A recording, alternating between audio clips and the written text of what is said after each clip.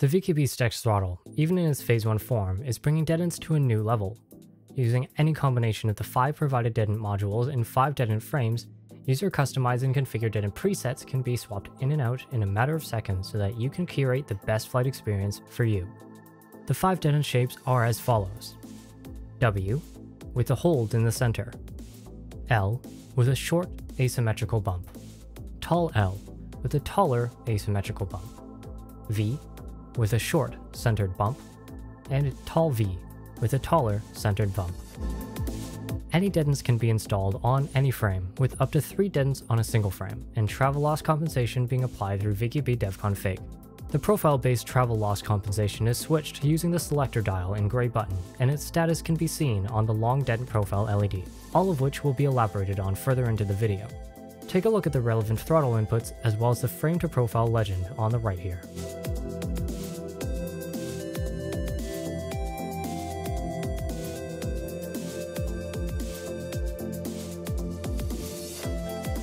The STECS has 3 knurled thumb screws at the top of the base.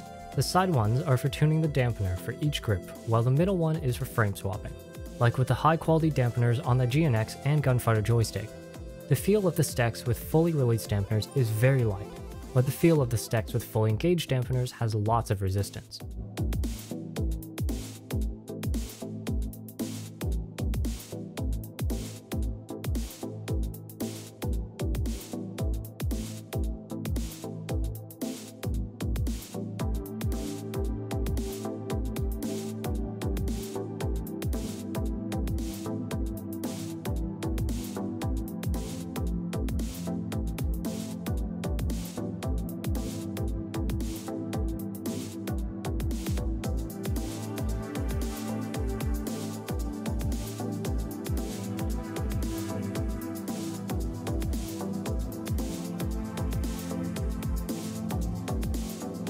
Let's get back to that middle thumb screw. Fully removing the screw allows you to lift out the detent frame to swap in a different one.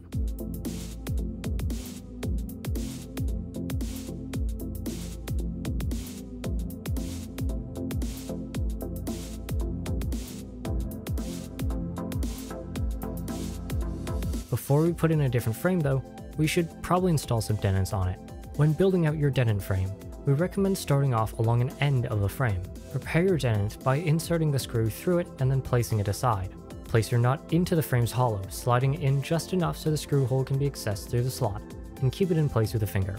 You can see here why we suggest you begin your detent installation from the end, as jamming your finger into the deepest part of the hollow would be painful, bordering on unfeasible. Screw your detent into the nut about halfway so that they're threaded into each other while not being tightened down. From this point, you can now slide the detent to the desired position before screwing it fully together and tightening it down onto the frame. While we're at it, we might as well install detents on some other frames. We just installed a W-type detent on the white frame. We'll now proceed to install an L-type detent and a V-type detent on the red frame. Again, try loosely installing the detent along one of the ends of the detent frame and then sliding it into place.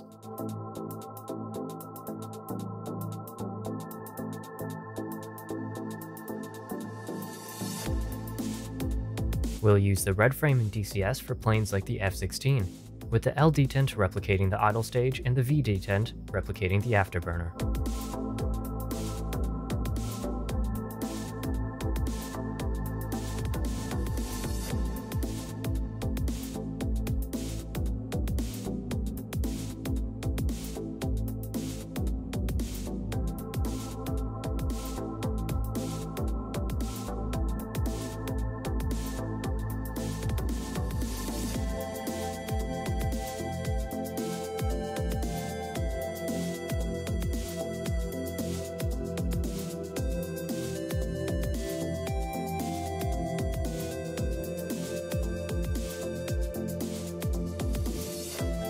When installing a frame onto the throttle base, make sure it's properly positioned and aligned before inserting and tightening down the thumb screw.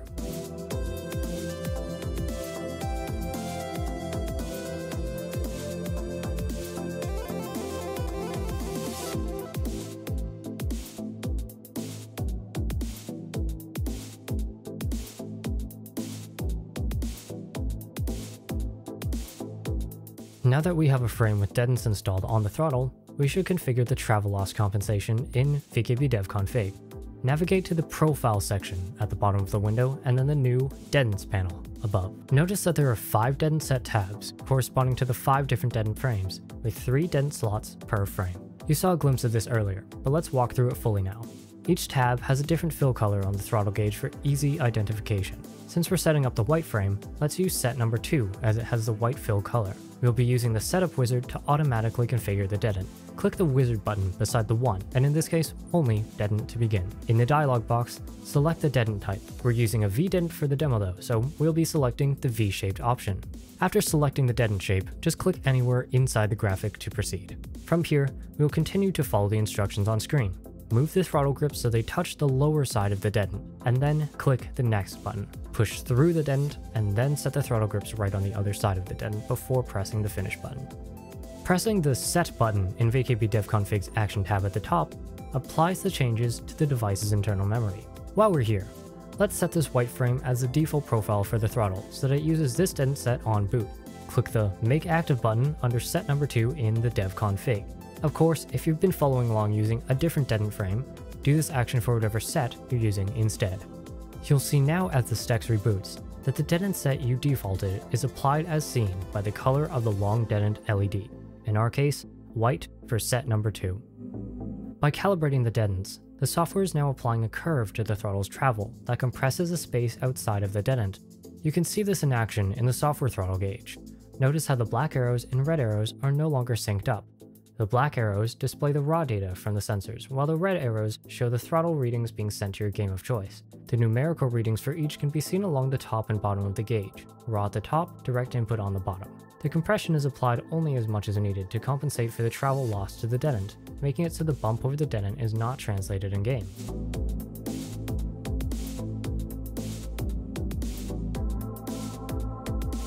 We could also set up a custom curve, which will move the detent position whenever needed.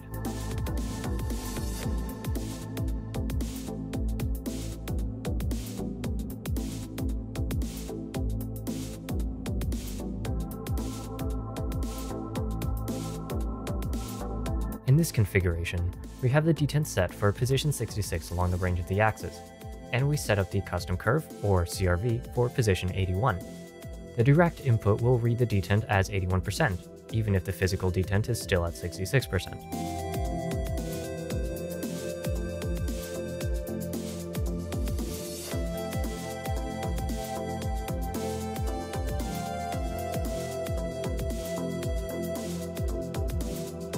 CRVs are very useful for users who want to modify a portion of the craft's engine behavior, like in the context of a wider combat power range, or even for quick swapping of crafts in-game. Make sure to click the Set button again to apply your CRV to the throttle. Within the detents panel, you can also set up virtual buttons to trigger along the throttle's axis using the event route. To set this up, assign a pair of unassigned buttons to the 2 throttle grips. After selecting the desired left axis button by arrowing or entering into the L-But field, the right axis will automatically assign to the button following. For this example, we'll use 65 and 66. Commit the changes with the Set button as always. The Event dropdown has various options for what event causes the buttons to trigger. The == option makes the buttons trigger only when the throttle is within the detent's dead zone.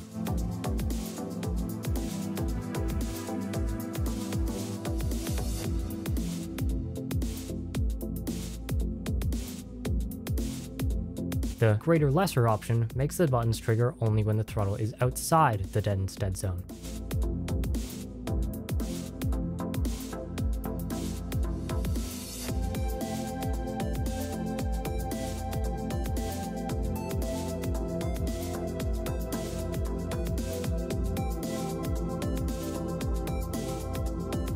The >= option makes the buttons trigger when the throttle is within the detent's dead zone or between the detent and the end of the axis range.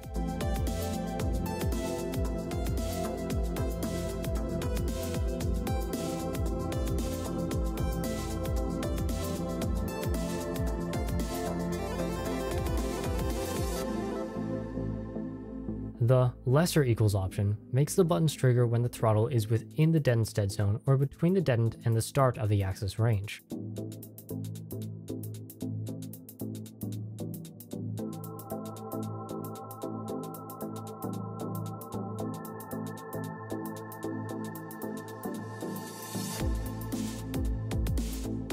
The greater option makes the buttons trigger only when the throttle is between the upper edge of the detent and the end of the axis range.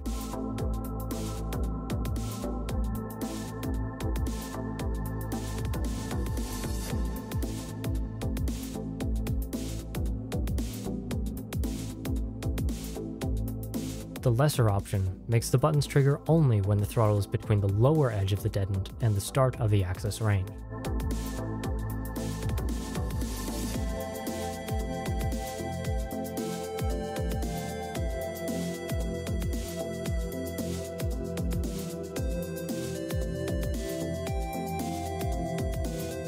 The greater than 1, less than 2 option will make the initial 2 buttons actuate before the detent, and the next 2 buttons in the sequential order after the detent. This is especially useful in DCS, but we'll come back to this later.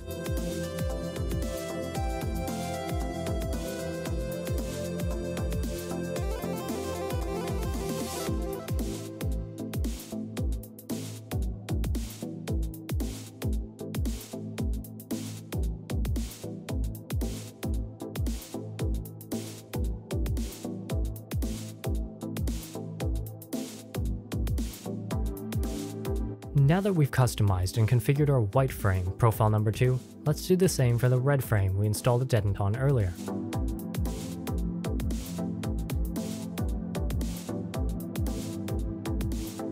Do note that this whole setup procedure is only required for the first time setting up a new frame.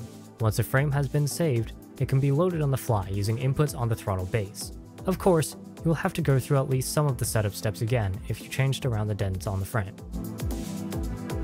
This specific frame setup, with an L detent at the 0 position and a V detent at around 80, could be useful in DCS, with engine off or idle on the L detent and afterburner on the V detent.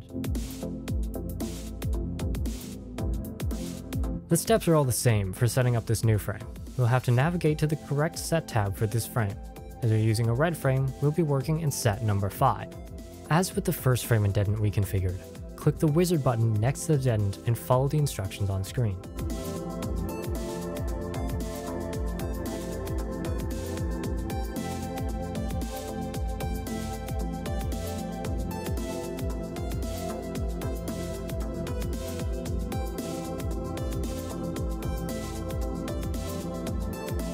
There's a second detent on this frame, so we'll set it up too.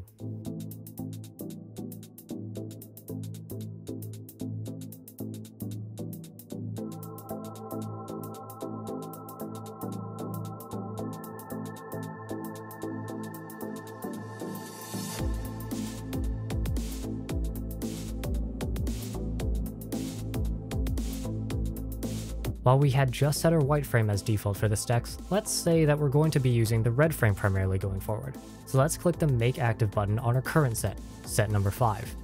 After a quick device reboot, set red number 5 is now the default profile and will apply upon device boot going forward. Now, the red frame with its detents is the default.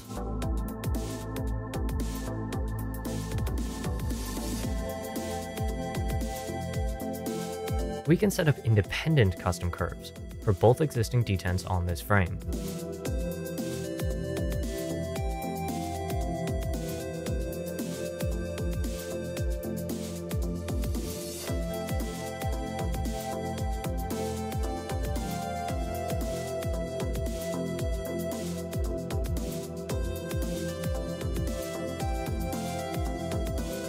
If we set up the greater than 1, less than 2 buttons to access command on our frame, we could perform engine off and engine on without programming any other buttons to these controls.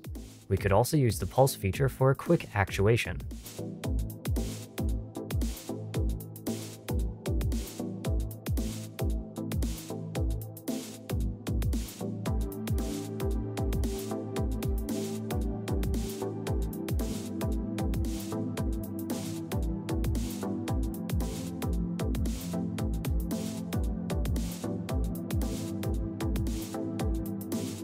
We could also adjust the position of the second detent by changing its custom curve.